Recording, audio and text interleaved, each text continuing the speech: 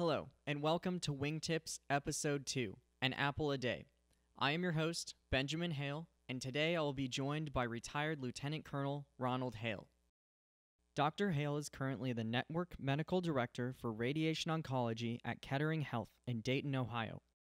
He retired from active duty service after 24 total years in the Air Force as a Lieutenant Colonel in 2011. He is double board certified in Preventive Medicine and Public Health, as well as Radiation Oncology. He graduated from the University of Buffalo School of Medicine on the Air Force Health Professions Scholarship Program. His first active duty assignment was his internship at Andrews Air Force Base in D.C. He also completed a Master's of Public Health at Johns Hopkins, residency in Preventive Medicine at Johns Hopkins, and residency in Radiation Oncology at the University of Rochester, all of which were through the Air Force Institute of Technology. Former Air Force assignments include work as a flight surgeon, cancer center director, public health officer, consultant to AETC Command Surgeon, and air staff with duties at the Pentagon. Welcome, retired Lieutenant Colonel Hale, to the second episode of WingTips, An Apple a Day. We're very glad to have you on the show. Thank you. Thanks for having me. It's good to be here. Great. So we're going to hop right into the first topic of the day, the academic mindset. So our first question here is going to be, what types of academic skills proved to be the most useful in your journey through college? Well, perhaps the most important skill is the ability to be a proficient reader. Most of what you do through school is reading. And the better you are at reading, the better you're going to be able to assimilate new information. One thing I would note is that I did take advantage of tutors, especially for some of the more difficult subjects that I had. I found that tutors provided an opportunity for me to provide encouragement to stay up on my assignments, and also as I would go through material and found things that I wasn't so clear on, a tutor was useful in being able to act like a sounding board. The one thing a tutor could never do, though, is make up for not being properly prepared. And many of my tutors along the way used to tell me this, that I can't pull off a miracle. You have to first put in the work, and then when we meet, it's productive. I had tutors in organic chemistry, physics, calculus, a lot of my tougher subjects, and was very careful about who I engaged as a tutor. Great, that sounds awesome. So it really sounds like you use those external sources to aid you in your studies. Can you describe some ways that you would use those external sources to also keep your studies organized? Yeah, that's a great question. So organization is critical. More important than having a plan is to be prepared. If you're prepared, then no matter what life throws at you, you're going to have a good chance of dealing with it. Plans are good, and I was active duty. I was in the Air Force total of 24 years. And, you have plans for everything. But at the end of the day, it's a mindset and a state of preparedness that I think really gets you through the unexpected times when life throws a curveball at you. If you're prepared, then you're ready for it. So, Dr. Hale, you went to med school at University of Buffalo. Can you describe some ways that routines helped you out with getting through that process? Because med school can be a very daunting thing for many students. So if you could elaborate on some ways that you stayed ahead of the curve using your routines.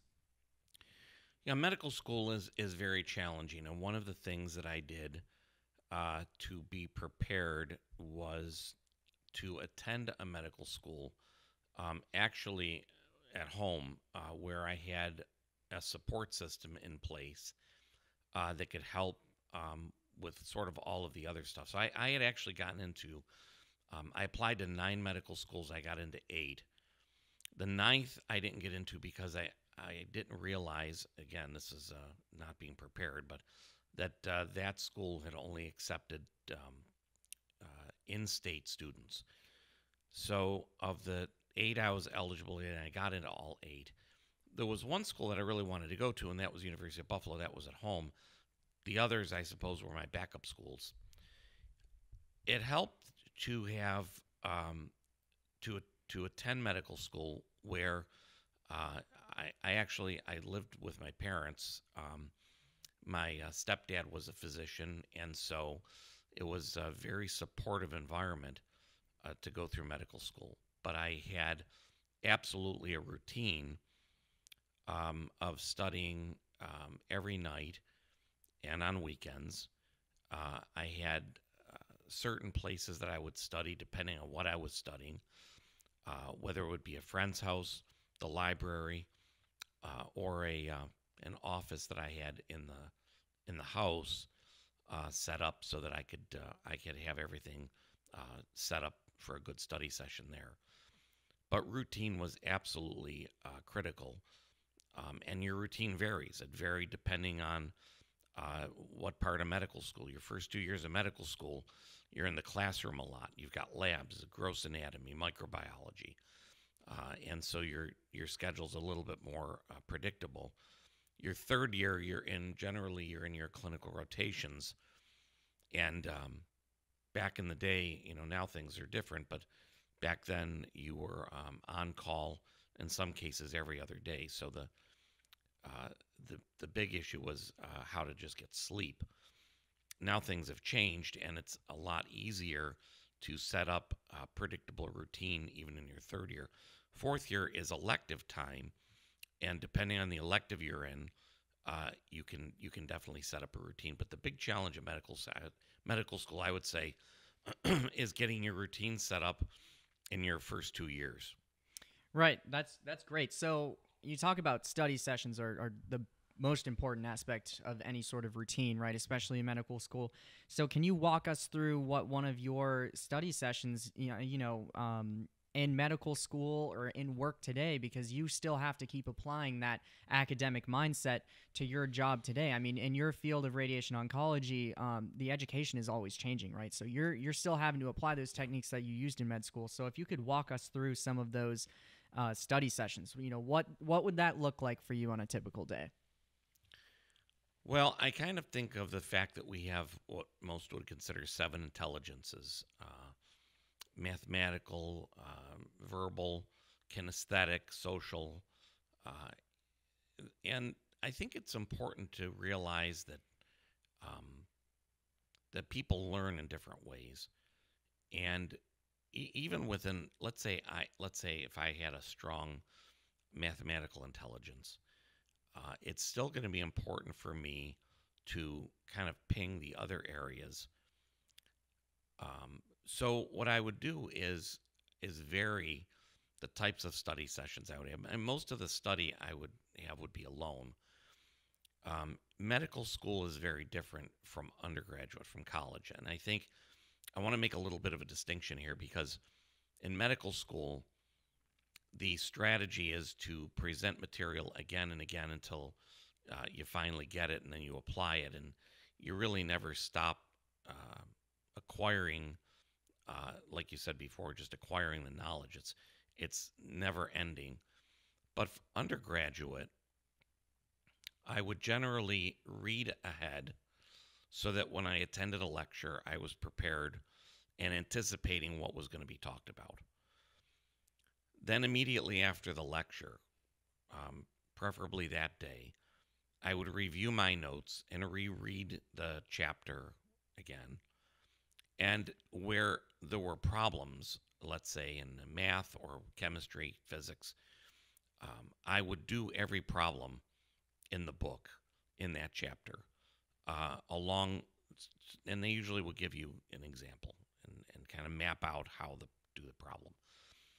So by the time the test came, I had all of that done. I had prepared ahead of time for the lecture.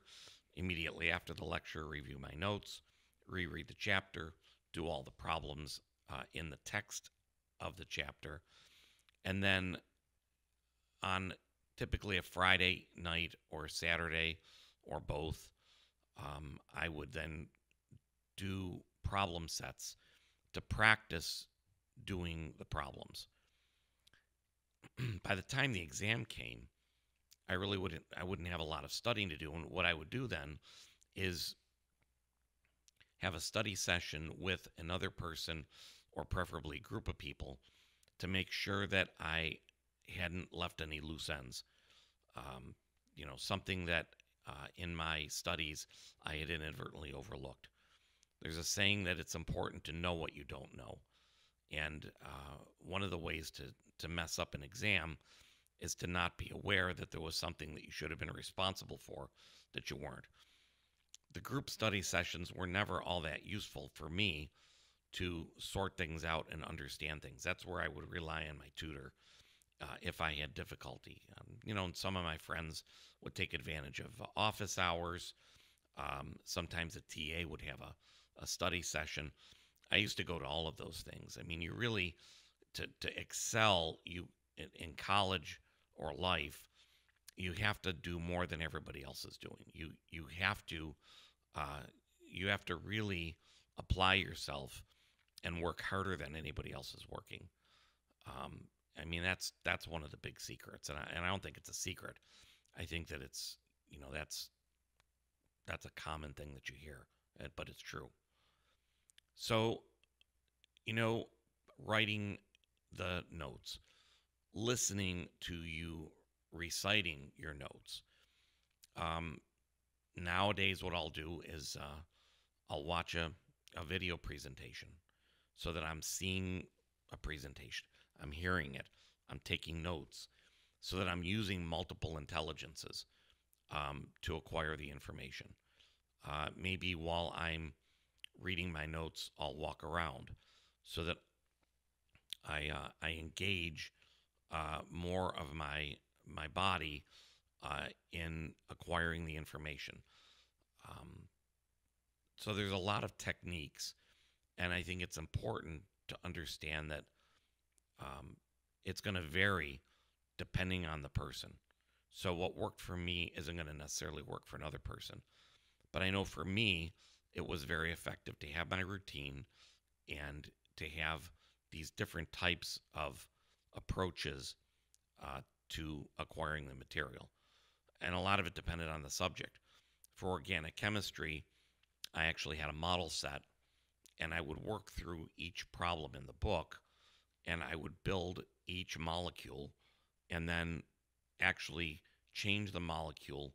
Let's take the Grignard reaction, for instance, through each step of the reaction so that I could see it. So when it came to exam time and I was doing a problem, I was not only remembering what I had memorized and writing what I had practiced, but I was visualizing in my mind what the molecule looked like and actually feeling. Again, it's that kinesthetic intelligence, the tactileness of moving the atoms and the bonds to understand what is being asked in the question, and then does that make sense? And it was a very successful technique, and it's still till today. I use all those resources. Great, Dr. Hale. So we're going to talk about some times that you struggled to stay motivated with your Air Force career. Yeah, motivation is a really important issue. And, my Air Force career really started back in my undergraduate because I had gotten a scholarship through the Air Force, the Health Promotion Scholarship Program, HPSP. I think they still have it even today, to get into medical school. And so I had to, really excel in my undergraduate. I had to get good acceptance in a medical school on the early end of the spectrum. And then for my Air Force career, there were, times where, I needed to reorient my motivation. In undergraduate, I used to to meditate and visualize exactly, what I wanted. A 4.0 in my classes, I could see the grade report with the A's and the 4.0, And that was very effective. That was, for me, a really good way to keep me driven during times when, you've got a biochem lab, organic chem lab, biology lab, physics lab. Things get pretty crazy. It's easy to get worn out. And meditation was a great way to stay focused. Through medical school, what motivated me there was quite honestly just getting through medical school, getting medical school done. Medical school is tough. It's tough no matter what. And, the first 2 years are kind of dry, and it seems like endless information. But what I look forward to is getting out into the clinics my third year and, of course, my fourth year. Once that was done, I really started looking forward to my Air Force time. And so I did an Air Force internship at Andrews Air Force Base, Malcolm Grow Medical Center. And they renamed it. I think it's Joint Base Andrews, but it was Andrews Air Force Base. And that was a great experience. I loved being active duty. I was looking forward to my first duty assignment. And what kept me motivated through these years was just what I would call possibility thinking, was having a constant awareness of all the things that were really possible with the career. I had a time right after my internship where I was assigned to a primary care clinic at Keesler Air Force Base, and I wasn't really doing what I wanted to do. I had, it was hard to get motivated to go to work, and I recognized that quickly.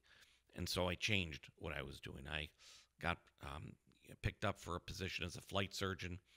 I went to flight medicine school and worked as a flight surgeon then for 4 years and loved it, loved every minute of it. And from there, went into my first residency in Preventive Medicine and Public Health at Johns Hopkins, got my master's degree. Great experience. I had a 1-year fellowship at Air Staff at the Pentagon, working on some very exciting things with the anthrax immunization program and some other really very exciting things that we worked on at headquarters Air Force. And then worked as an epidemiologist, public health doctor for 4 years at Lackland Air Force Base. And again, I felt as though I wasn't enjoying what I was doing. And so, just like before, I addressed my motivation by changing what I was doing. I got a job at MAGCOM AETC as a consultant to the Command Surgeon.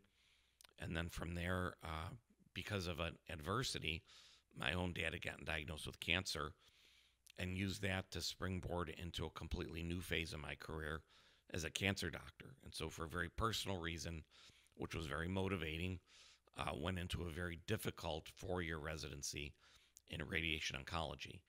And again, I guess the theme here is, as you go through life, there are going to be times when your motivation lags.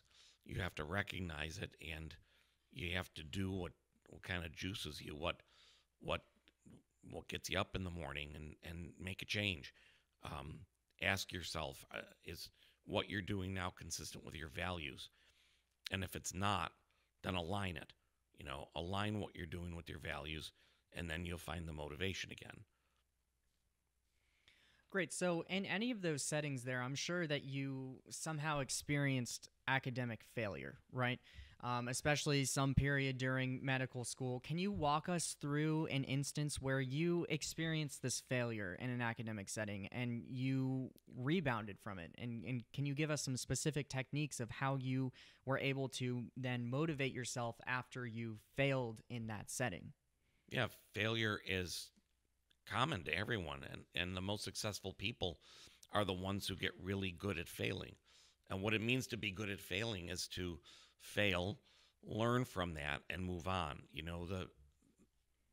The wrong thing to do is to fail and keep failing because you didn't figure out what you did wrong, or you figured it out but you're not fixing the issue.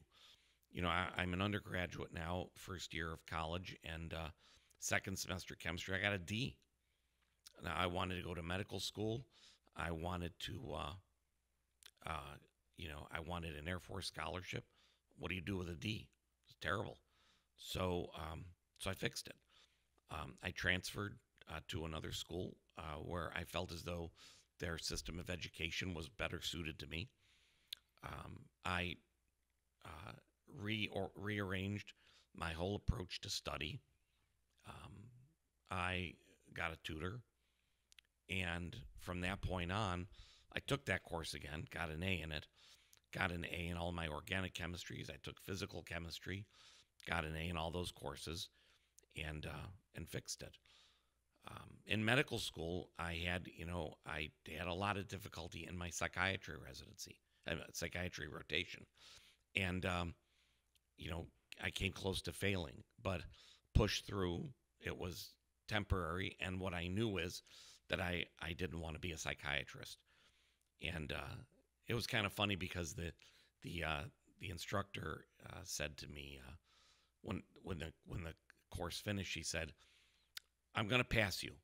She said, "because I want you to promise me that you're never going to do psychiatry, and I don't ever want to see you come back through my class again. So we're good. We're done." And I said, "Okay, that's a deal." I learned what I needed to know, but it just was not material that resonated with me. Some of my friends, they love psychiatry, but for me, I had a hard time getting through it. So I recognized it, right? That's why you go through life. You pick up the things that you like, and some things that you don't like, maybe, you don't concentrate in those areas. Right. That failure led you to the right destination, the correct direction. Yeah. That's great. So we're going to move on to the application. So all the accumulation of all of those learning techniques that you've used, I'm interested in an instance that you were able to educate someone on leadership. How did you apply these study techniques to your current job or an area in the Air Force that you were able to teach someone else in an area of leadership? Yeah, leadership is very important. So to be a good leader, you first have to be a good follower. You have to know how to follow in order to lead. And a good leader works harder than anyone else that they are in charge of leading. A good leader never pawns off responsibility on anyone else. The buck truly stops with a good leader.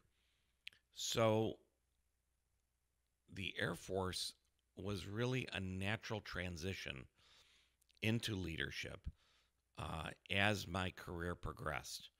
So it became, along with the rank came jobs that had more and more responsibility and leadership roles.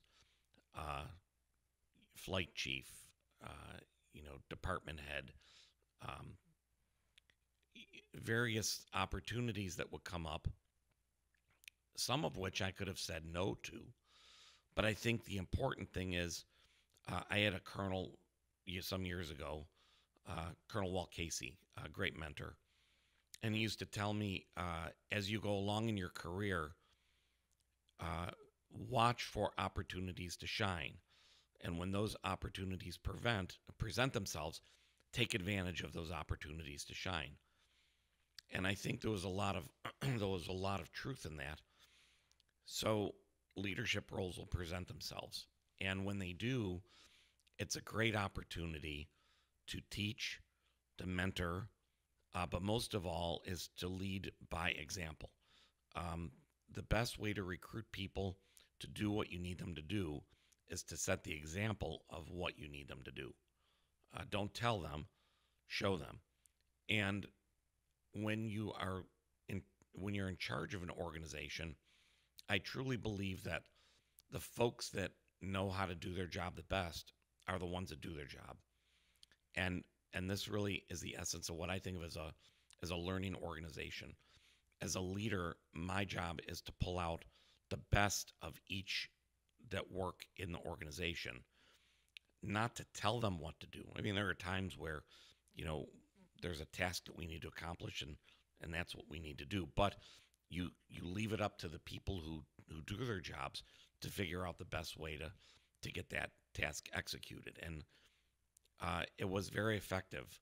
It still is, even till today, to lead by example, that the buck stops with you as the leader, and to bring out the best in those who you are in charge of or that you're leading.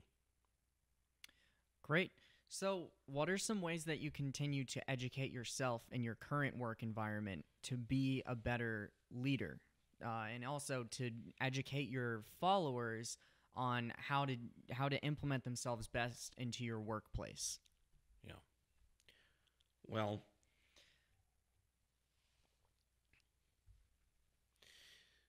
the first thing is to be aware of what you don't know. I think it's important as you go along in life to constantly be open to the fact that there's a whole bunch you just don't know. And I think when you do that, you stay humble. When you think you know everything, then you actually become dangerous. And people will lose faith in you. You'll have a credibility problem. So that's the first thing. The second thing is to always remain a student and remain hungry to learn. No matter how old you are, how far along in your career you are, there's always something that you can learn. And I think of what I just recently read about this kind of a T competency, which is interesting. So you're out of school and you've got your first job and you like it or you don't, maybe, but there are sort of things that you broaden yourself with and learn additional skills and whatnot in some different areas.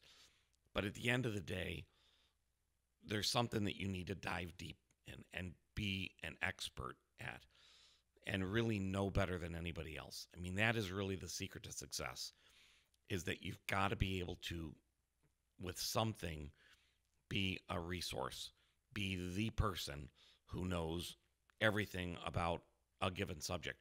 That doesn't mean to be narrow focused. It's important to have these other interests and to have breadth, but you have to have depth of something. And when you do, the leadership opportunities will present themselves. A good leader isn't just someone who knows a great deal about a particular subject.